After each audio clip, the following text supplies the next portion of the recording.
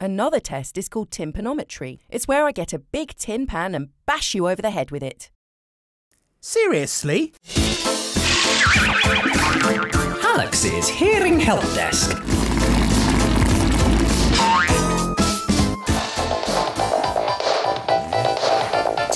it down, Professor! It's too loud! What? Hang on. I'll turn the volume down.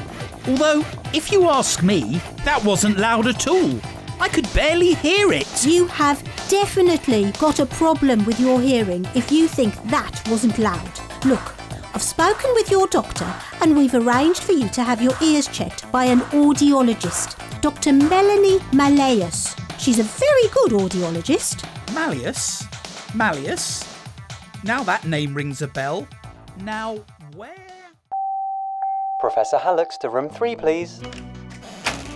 Nanobot, Hallux, great to see you. Oof, no need to shout. My hearing seems to come and go, Doctor. At the moment, it's right here inside my head. Well, I understand you've been having some trouble with your ears since the scientific swimming gala.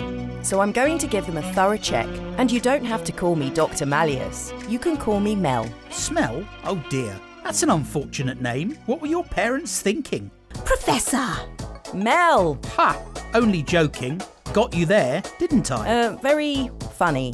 So, why don't we get started? Yes, let's. The first thing I need to do is have a look inside your ear with my special flashlight. It's called an otoscope. Oh, it looks a bit like a pen with a pointy microscope on the top. A bit, yes. I'm going to gently place it in your ear, Professor, to have a really good look inside your ear. If we can see daylight, it means you haven't got a brain, and that's a lot more of a serious problem. OK, I made that last bit up. As well as looking into your ear, I have a number of ways to test your hearing. We often do these in a soundproof room like this one. Yes, I noticed it was very quiet in here. Why do you need a soundproof room? So no one outside can hear your screams. Sorry, just a joke there. Just trying to relax you. I think I'd be a lot more relaxed if you stopped talking about screaming. Oh, all right, spoil sport.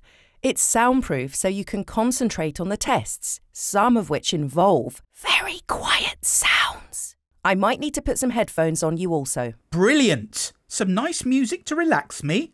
Nope. Don't get excited. You're not about to hear a load of really cool tunes. Not unless this is your idea of a cool tune. Not likely to get you dancing, is it? The beeps are made by a special machine called an audiometer, which produces sounds at different volumes and pitches. That's a bit more like rock music. Every time you hear a sound, I want you to press this button to show you've heard the beep. I'm going to test each ear by themselves. First, we'll start with your right ear. I think I can manage that. Another test is called tympanometry. It's where I get a big tin pan and bash you over the head with it.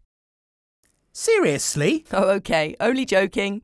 I don't hit you over the head with anything. Tympanometry is a way of checking how your eardrum moves. It can also see if you have anything gloopy blocking your middle ear. The gloop could be waxy, lumpy, or maybe like that watery snot you get in the back of your throat when you've got a cold.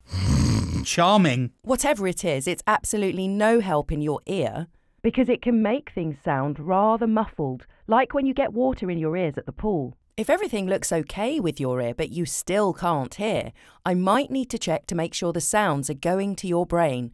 I just need to place some stickers on your head and connect them to my computer. I know it might look like I'm trying to read your mind, but it's just to check that the sounds are going to your brain OK. And even though it sounds a bit weird, it doesn't hurt. At most, the stickers might tickle a bit. That's all. These hearing tests sound quite fun. OK, not as much fun as riding a bike or sitting down with a massive bowl of chalky ice cream. Yes, they're really not difficult and shouldn't hurt a bit. So are you ready for us to start? Ready and raring to go. Hallux's Hearing Help Desk. Find out more about your ears and hearing at Phonak.com.